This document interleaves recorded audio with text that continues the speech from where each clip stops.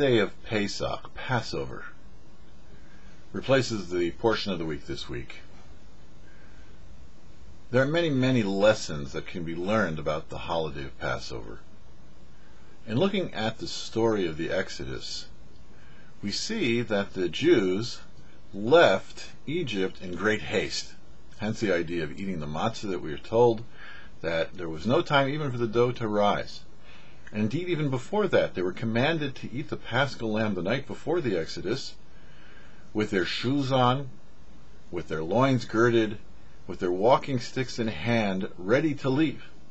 And indeed, Pharaoh came in the middle of the night, after the plague of the firstborn, to urge them to go.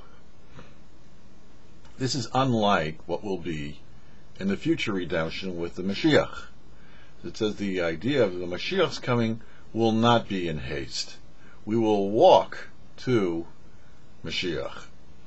What's the difference? The Egyptian redemption was the first redemption from the first exile, and therefore indicated to us what we should be doing now while we are presently in exile. The first thing that the Jews did was to flee from Egypt. That idea of fleeing from Egypt is alluded to in the verse, Sur Meira, turn away from evil. And they ran out of Egypt. And indeed, the actual exodus from Egypt was in less than a blink of an eye. That indicates the doing good, ve'aseh tov, as the verse continues. So we see our service to the Almighty now continues in a similar manner. Sur meira ve'aseh tov. Turn away from evil and do good.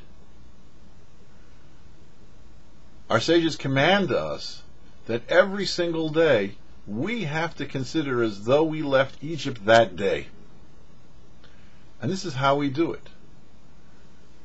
First, by turning away from that which is in opposition to godliness, and then by turning into doing good things to make the world a better place.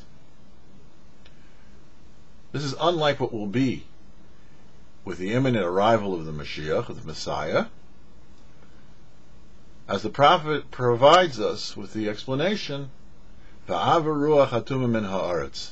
the spirit of impurity will be wiped away from the face of the earth.